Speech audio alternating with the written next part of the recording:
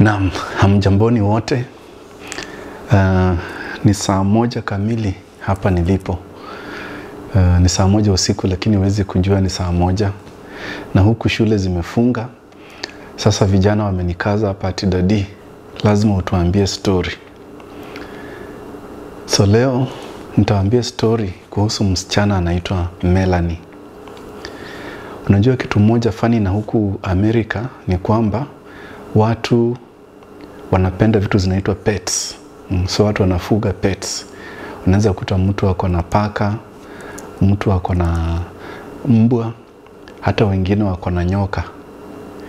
Si ajabu kwa sababu hata huko kwetu Afrika kuna wale watu wanafuga hizi vitu, paka, mbwa, hata nyoka.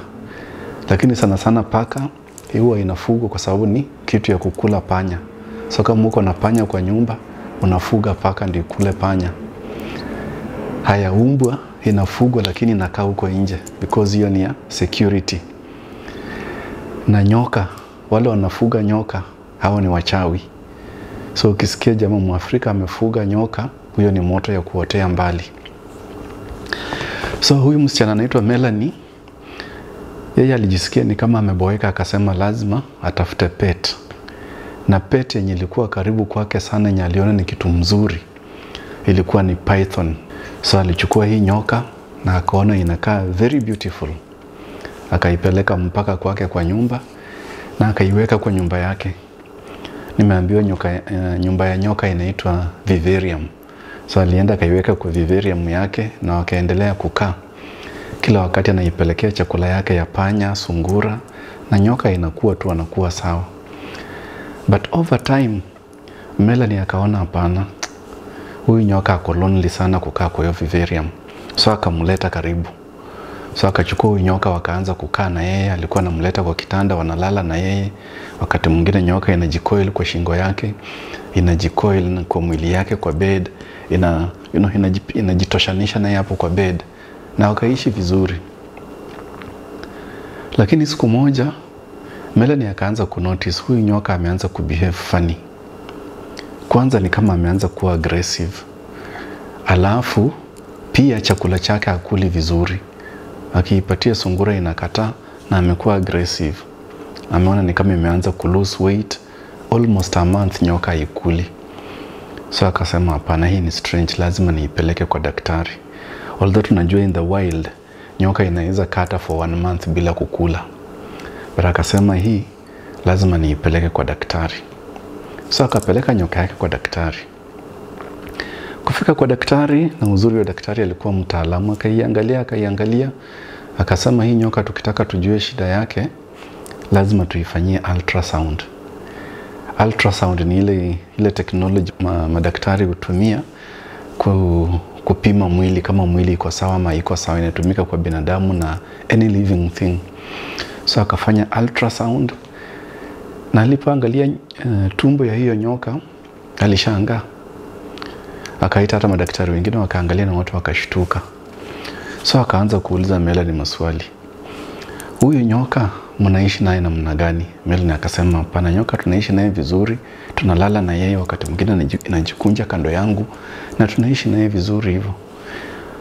Unajua madaktari wanakuanga na maswali mengi. So akamuuliza kuhusu feeding habits za huyu nyoka. Melanie akamwambia imekuwa ikikula vizuri lakini of late sioni kama inakula, ni kama iko na shida fulani sana. Kwani mmeona nini kwa tumbo yake? Melanie akauliza. Akamwambia hapana, hii tumbo yake iko totally empty. So kama iko totally empty hivi, it must be preparing to consume a very large meal. So Melanie akashtuka, a very large meal, na mimi nipatie sungura, kwani large meal ni nini? Daktari akamwambia hapana, hii nyoka is a wild animal. So hata kama unakaa nayo ujue it can harm you. Na akampatia mfano, akamwambia kuna watu huko Kenya wanaitwa Waluya. Hii nyoka inakuangalia vile Mluya huangalia kuku. Unajua Mluya akiangalia kuku haonangi kuku, anaona ni mboga. So hii nyoka inakuangalia kama mboga. Melanie akashtuka sana, sasa nitakuaje mboga na nyoka ni nyoka yangu? Daktari akamwambia hivyo ndio kuko. So hii nyoka chungana nayo, either uipeleke kwa wild ama uiweke mbali sana. na akampatia nyoka yake akarudi nayo nyumbani. So Melanie akaenda na nyoka yake nyumbani. Kufika kwa nyumba akakuwa na uoga fulani, akasema vile madaktari wamesema lazima nirudishe huyu nyoka kwa vivarium. So akairudia kwa vivarium yake, ikakaa hapo. Na akaendelea kuipatia chakula, lakini nyoka ikakataa. So ili kupimanisha kama daktari alikuwa anasema ukweli, akachukua doli, akaispread kwa kitanda vizuri sana kama yeye. Na akaipaka, akaispray na perfume yake, akaispray vizuri. So doli ikaanza kunukia tu kama Melanie. Na Melanie akaenda akafungulia nyoka wake, na yeye akajificha pale, akaanza kuchungulia tu huyu nyoka. So nyoka akakuja tu yule anakujanga, akaingia kwa kitanda, akapanda juu ya doli nini kidogo. Ni kama wakaanza, yani kaanza kuzoeana na huyo doli.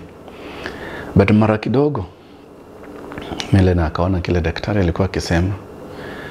Huyu nyoka alijikunja kwa huyu doli, akajikunja round na akaanza.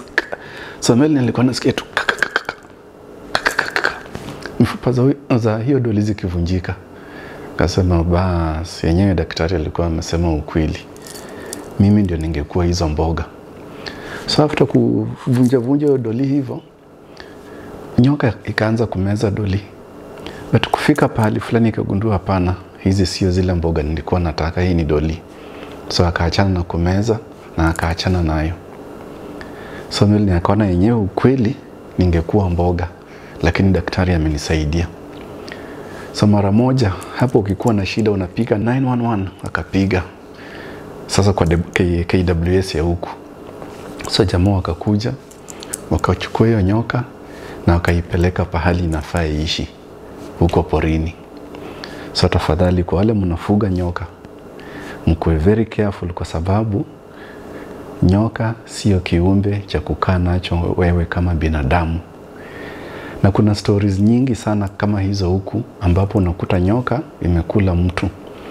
Juzi nilikuwa naona kwa news, mtoto fulani, mama yake na baba yake walimuacha na their pet python, wakaenda kwa duka.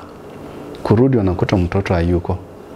Wakiangalia python imefura, imeshameza mtoto. I love something funny, na huyu mama analia akisema ati, and you know my python misses the baby so much. Kwani kitu imekukula itakumisa aje? Asanteni sana, tukutane kesho kwa story nyingine. Mimi naitwa Bonventure na hizi ni stories za Daddy. Please subscribe to this channel for more educative and inspiring stories.